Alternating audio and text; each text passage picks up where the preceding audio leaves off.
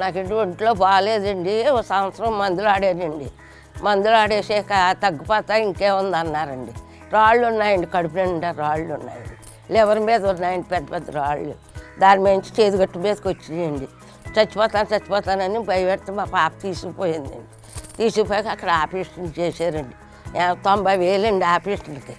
90,000 operation వెళ్ళకపోయి 3,20,000 అవినండి. ఐసీలో పడేసారండి 8 రోజులు.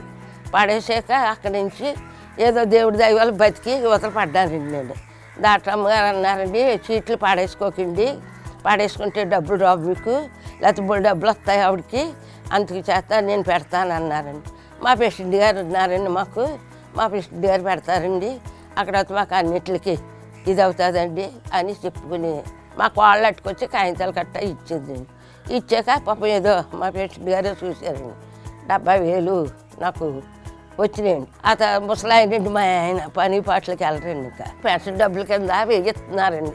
అవి తెచ్చుకుని మందులు ఆయనే వేసుకుంటారండి, నేనే వేసుకుంటారండి ఆ డబ్బులండి. ఇంకా ఈ మామూలుగా దొడ్డు బాత్రూమ్లు కట్టారండి. మాకు అడిగింది లేదండి, మాకు ఏదైనా చేస్తున్నారండి. మాకు చంద్రబాబు గారే అండి, మరి ఆయన ఉన్నమారండి, ఆ బియ్యం ఇస్తున్నారండి, ఆ పప్పులు ఉప్పులు తెచ్చుకుంటున్నామండి. కాకపోతే ఏదో ఆయన మరి సహాయం చేస్తేనే కదండి మేము ఇలాగ ఉన్నామండి.